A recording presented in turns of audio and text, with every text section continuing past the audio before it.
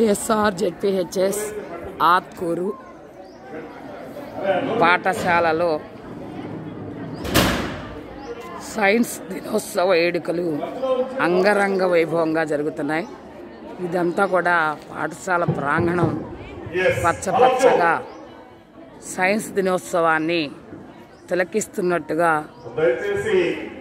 చెట్లు ఇవన్నీ కూడా చాలా ఆహ్లాదకరంగా కనిపిస్తున్నాయి. సిబ్బంది అందరినీ కూడా వేదిక వద్ద సైన్స్ డే సందర్భంగా ఉదయం అంతా కూడా ప్రదర్శనలు ఏర్పాటు చేసి సాయంత్రం అంటే మధ్యాహ్నం నుంచి సాంస్కృతిక కార్యక్రమాలని ప్రదర్శింపజేస్తున్నారు. ASRZPHS ఆత్కూరు విద్యార్థులు చాలా చక్కటి వాతావరణంలో ఈ కార్యక్రమం అంగరంగ వైభవంగా సైన్స్ ఉపాధ్యాయుల ఆధ్వర్యంలో అత్యంత ఘనంగా జరుగుతుంది. గారిని వేదికపైకి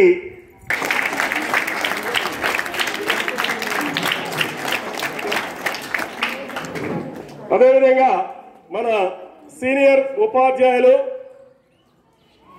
జీవశాస్త్రానికి మరి నిరంతరం మీ అందరికీ అందుబాటులో ఉండేటటువంటి మరొక సీనియర్ ఉపాధ్యాయులు ప్రసాద్ గారిని కూడా ఈ సందర్భంగా వేదికపైకి ఆహ్వానిస్తూ ఉన్నారు.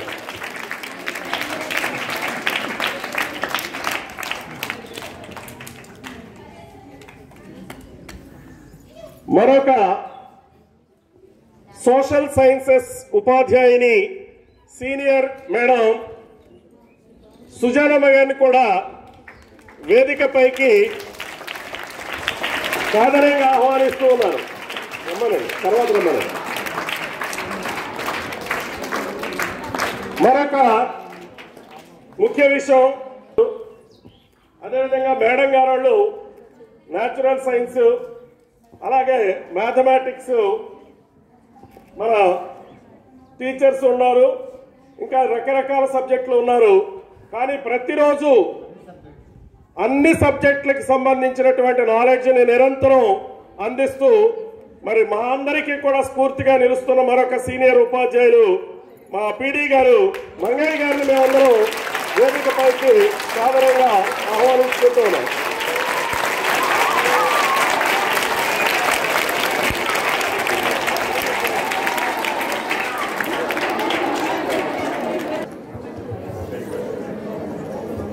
సభను అలంకరించినటువంటి తోటి ఉపాధ్యాయులు విద్యార్థులకు జాతీయ సైన్స్ దినోత్సవ సందర్భంగా శుభాకాంక్షలు తెలియజేసుకుంటున్నాను. ఈ సైన్స్ దినోత్సవాన్ని జరుపుకునే ముఖ్య ఉద్దేశం ప్రతి ఒక్కరికి తెలిసిందే. కానీ మనం ప్రతిరోజు కూడా సైన్స్ని నేర్చుకుంటూనే ఉంటాం. సైన్స్ అనేది తెలియని విషయాన్ని తెలుసుకోవడం అనేది మనకు తెలుసు. కానీ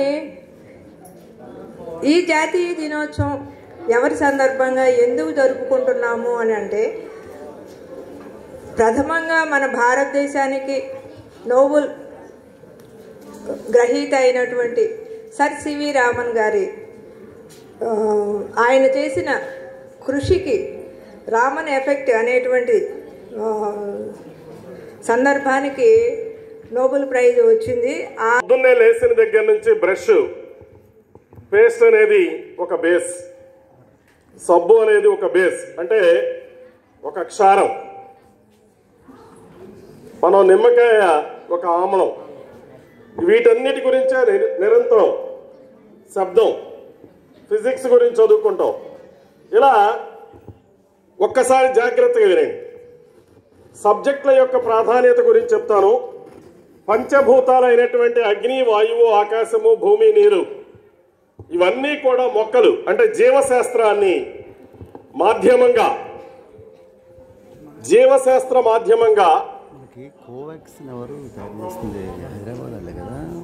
ఆహారాన్ని తయారు చేసి జంతు శాస్త్రం అంటే మనం అందరం మరి ఏమేమి కనిపెట్టారు అదేవిధంగా దేశాలకు సంబంధించినటువంటి హిస్టరీ కానీ దానిలో కూడా సోషల్ సైన్సెస్ అంటాం. మరి ఈ శాస్త్రాల యొక్క విషయాన్ని ఒకరికొకరు తెలుసుకోవడానికి ఉపయోగపడేటటువంటిదే భాషా పరిజ్ఞానం. అంటే మనం చూస్తే ప్రతి సబ్జెక్టు కూడా ఇంపార్టెంటే. కాబట్టి గుర్తుపెట్టుకోండి, ప్రతి విద్యార్థి కూడా మీరు ప్రతి సబ్జెక్టులలో కూడా ఎంతో కొంత నిష్ణాతులైతూ ఉంటూ ఏదో ఒక విషయం మీద మీ యొక్క పరిజ్ఞానాన్ని అత్యుత్తమంగా పెంపొందించుకునేదానికి ప్రతి ఒక్కరూ కృషి చేయడం ద్వారా మీకే కాదు భారతదేశానికి కూడా మీరు సేవ చేసినటువంటి వాళ్ళు వ్యక్తులుగా, భావి భారత పౌరులుగా మీరు ఉంటారని చెప్పేసి ఆశిస్తూ మరి తరువాత మన ప్రసాద్ గారిని ఈ యొక్క కార్యక్రమాన్ని ఉద్దేశించి ప్రసంగించవలసిందిగా కోరుతూ ఉన్నాను.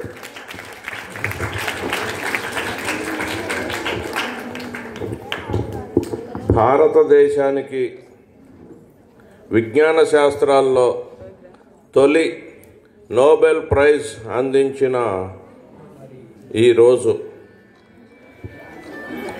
సర్ సివి రామన్ గారి ద్వారా భారతదేశానికి విజ్ఞాన శాస్త్రాల్లో తొలి నోబెల్ ప్రైజ్ వచ్చింది.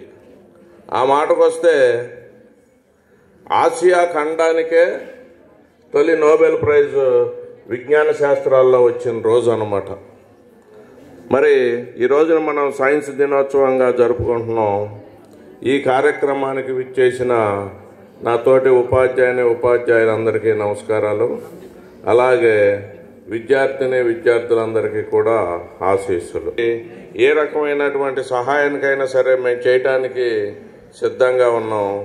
మీరు మరి ఆ రకంగా బాగా చదువు మీద శ్రద్ధ పెట్టి సైన్స్ని ఇంకా బాగా చదివి బాగా అభివృద్ధిలోకి వస్తారని ఆశిస్తూ నాకు ఈ అవకాశాన్ని ఇచ్చినందుకు ధన్యవాదాలు.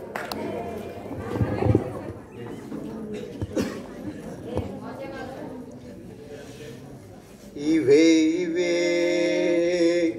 ఇవే ఇవే ఇవే ఇవే వందనాలు మేధావులకు, అభినందన చందనాలు శాస్త్రజ్ఞులకు.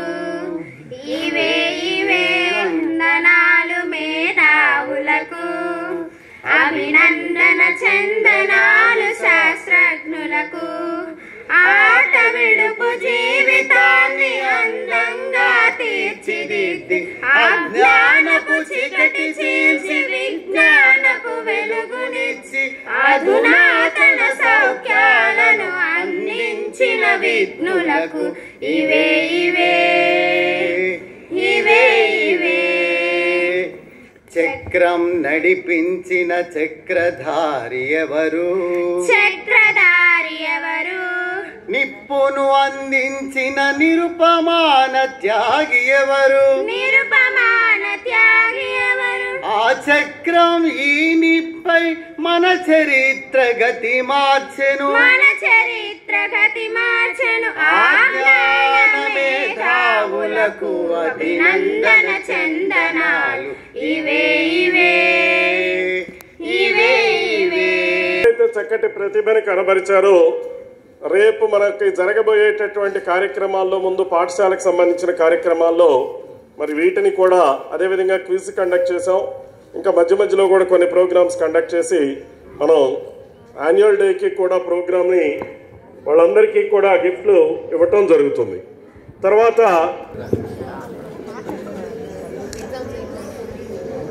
వేదికను అలంకరించిన ఉపాధ్యాయులందరికీ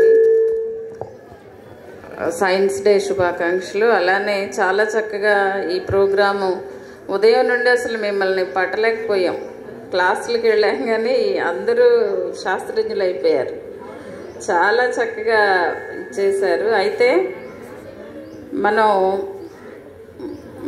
ఆది మానవుడి దగ్గర నుంచి పరిశీలన ద్వారానే విజ్ఞానం అభివృద్ధి చెందుతుంది అనేది మనం సోషల్ స్టడీస్లో చెప్పుకుంటూ ఉంటాము.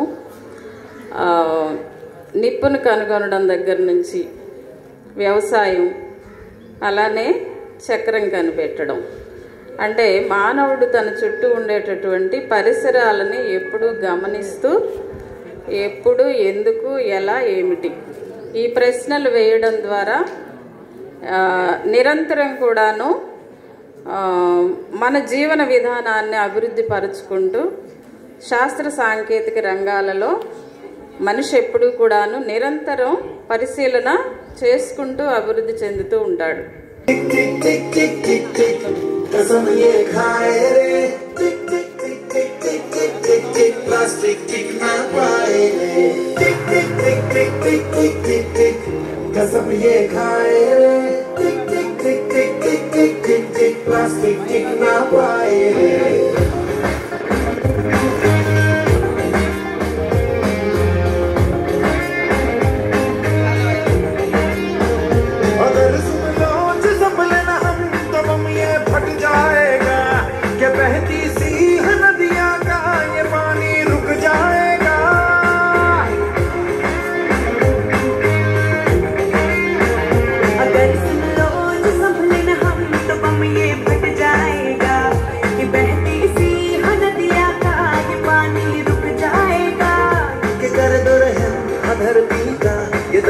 घुट जाएगा कि कुदरत की नस नस में जहर ये बस जाएगा. प्लास्टिक के हम सब मोहताज है, कैसा ये समाज है.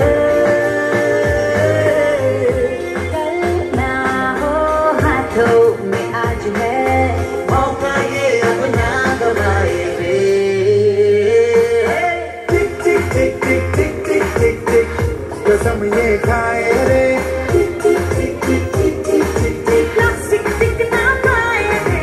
टिक टिक टिक टिक टिक टिक टिक टिक कसम ये खाए रे. टिक टिक टिक टिक टिक टिक टिक प्लास्टिक टिक ना पाए रे. सिचुएशन ड्रास्टिक है, जहाँ देखो प्लास्टिक है. सिचुएशन ड्रास्टिक है, जहाँ देखो थैली बोतल स्ट्रॉ इत्यादि सर्रे सर्रे में फैला दे. ना खट पाए ना मिट पाए, रह रह के टॉक्सिक बन जाए. इससे छुटकारा तो नहीं पर है एक सरल उपाय रे. सिंगल यूज प्लास्टिक को हम कह दे बाय बाय रे. ఆ ఉపన్యాసం 2 నిమిషాలు ఉంటుంది. మాట్లాడకండి, నేను మాట్లాడితే ఆపేస్తాను, మీరు మాట్లాడితే. సో వేదిక మీద ఉన్న ఉపాధ్యాయులకి అందరికీ నమస్కారాలు మరియు విద్యార్థులకి ఆశీస్సులు. ఈరోజు సైన్స్ డే సందర్భంగా, నేషనల్ సైన్స్ డే సందర్భంగా విజ్ఞాన శాస్త్ర ఉపాధ్యాయుల నలుగురికి మీకు అభినందనలండి. డియర్ స్టూడెంట్స్, మనందరం విజ్ఞానాన్ని తెలుసుకోవాలి. పాప ప్రశ్న ఏమంటావా? నిలబడమ్మా, ఒకసారి నిలబడు. ఇప్పుడు వరకు కూడా ఎవరిని గురించి, ఏ సైంటిస్ట్ని గురించి మనం స్మరించుకుంటున్నాం ఇక్కడ చెప్పమ్మా. Very good, good girl. అమ్మాయి చప్పట్లు కొట్టండి అందరూ. ఓకే. సో శాస్త్రజ్ఞుల యొక్క పరిశోధన ఫలితంగా మనందరం ఈ రోజున అన్నీ అనుభవిస్తున్నాం. Thomas Alva Edison వినట్లా, Thomas Alva Edison చాలా ఆవిష్కరణలు చేశారు. దాదాపుగా 1000కి పైన 1100 ఆవిష్కరణలు చేశారు ఆయన. సినిమా ప్రొజెక్టర్ కనుక్కోవటం, అలాగే సినిమా పవర్ జనరేషన్ చేసేది, బల్బులు, ఇలాంటి ఎన్నో 1100 ఆవిష్కరణలు చేశారు. ఎవరు? Thomas Alva Edison. ఆయన యొక్క పరిశోధన ఫలితంగానే మనందరం ఇవాళ సుఖంగా జీవిస్తున్నాం. అట్లాగే ఏరోప్లేన్స్ కానీ చాలా ఆవిష్కరణలు జరిగినాయి. సైంటిస్టుల యొక్క తపస్సు ఫలితంగా మనందరం అనుభవిస్తున్నాం. సైంటిస్టులు మీరు ఎవరైనా చూడండి, ఎక్కువ మంది గడ్డాలు పెంచుకొని ఉంటారు. చూడండి, ఎందుకో తెలుసా? అది ఫ్యాషన్ అని కాదు. వాళ్ళు నిరంతరాయంగా ఎప్పుడు పరిశోధనలో ఉంటూ ఉంటారు. వారి మీద వారికే అంత ఇంట్రెస్ట్ ఉండదు. ఇది మేకప్ అవ్వాలని, లేకపోతే ఇలా చేసుకోవాలని.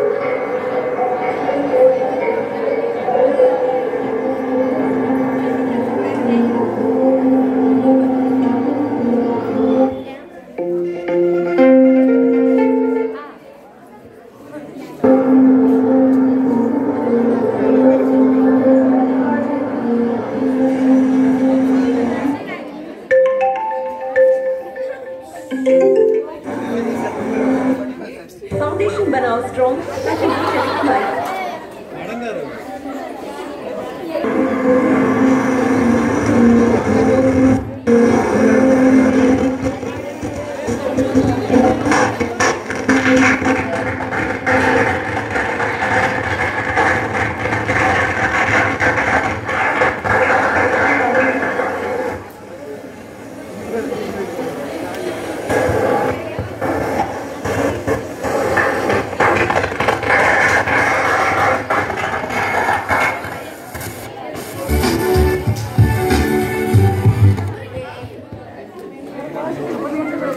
శుభాకాంక్షలు విద్యార్థులకు, తోటి ఉపాధ్యాయులకు.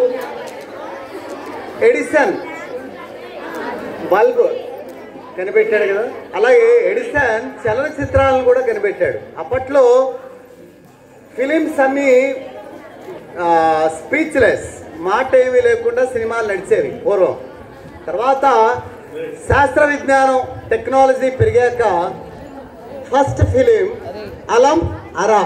అదేవిధంగా మన విద్యార్థులు ఇప్పుడు వాళ్ళ అభినయంతో మూకాభినయం, మీరు కూడా మూగ ప్రోగ్రామ్స్లో మూకాభినయం జస్ట్ ట్రైల్ వేసాం, చాలా మటు సక్సెస్ అయింది. మేడం గారు ఏదో కాలే వస్త్రం వేస్తుంది మనుషులకు, జంతువులకు, పిట్టలకు అన్నిట్లీ కదా. మనం we are dependents on the trees కదా. కాబట్టి చెట్లు అయితే మానవ మనుగడే లేదు, ఏ జీవి జీవించలేదు ఒక్క క్షణం. అసలు మనమే జీవించలేం, ఆక్సిజన్ కొరత, చెట్ల వల్ల ఆక్సిజన్ వస్తుంది కదా. సో ఇవన్నీ దాంట్లో యాక్ట్ చేశారు వాళ్ళు. మీకు అర్థమైందా అసలు కాన్సెప్ట్? సరే, మరి ఆ చెట్టు కొట్టేసింది ఒక అమ్మాయి వచ్చి, మీనాక్షి అమ్మాయి, ఎవరో ఒక అమ్మాయి. ఆ కట్టెలు అమ్ముకోవడానికి ఆ చెట్టును నీడనిచ్చి చెట్టుని నిర్దాక్షిణ్యంగా కొట్టేసింది. ఇవన్నీ ఏమయ్యాయి, నిరాశలై పడిపోయాయి. నెక్స్ట్ మళ్ళీ ఆ చెట్లనే బతికించండి, సేవ్ ట్రీస్, మళ్ళీ బతికించడం, అది వికసించడం. కాబట్టి మేడం గారు చెప్పినట్టుగా every year you have to plant one plant. If you plant ఏమవుతుంది, ఆక్సిజన్ మనకి వస్తుంది. జగతి గతి మార్చింది సైన్స్. జేమ్స్ వాట్ చక్రం కనిపెట్టాడు, రైలు, నీటి ఆవిరి యంత్రం, గతినే మార్చేసింది. నిసిని తరిమి కొట్టి, నిసిని అంటే చీకటిని తరిమి కొట్టింది, వెలుగుని అందించింది. అచ్చు యంత్రాన్ని కనిపెట్టి అజ్ఞానం తొలగించింది. పరమాణువుని కనిపెట్టి పదార్థాన్ని చెప్పింది. ఎందుకు, ఏమిటి, ఎలా అని పుట్టింది మన సైన్స్. ఎందుకు, ఏమిటి, అలా అని పుట్టింది మన సైన్స్. కనిపించే సూక్ష్మంలో మర్మాన్ని తెలిపింది. యంత్రాలను కనిపెట్టి దూరాలను తగ్గించింది.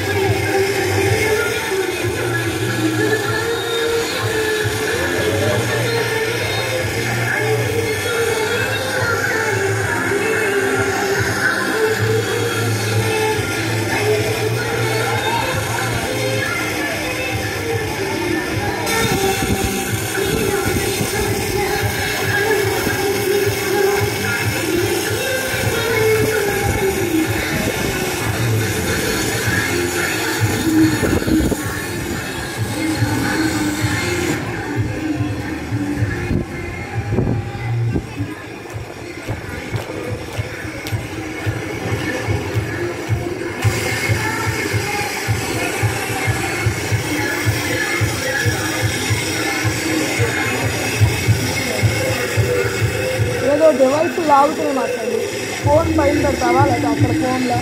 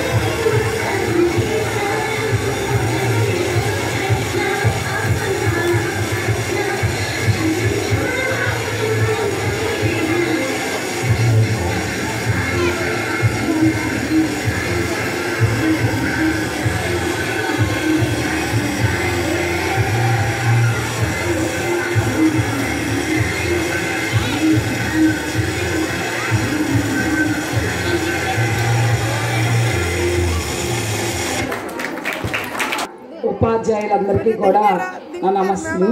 అలాగే నా తోటి సోదరు ఉపాధ్యాయులందరికీ కూడా నా నమస్సులు. విద్యార్థులందరికీ కూడా సైన్స్ దినోత్సవ శుభాకాంక్షలు. ఈరోజు ఉదయం నుంచి ఎంతో ఉత్సాహంతో మరి ఎన్నో ప్రదర్శనలు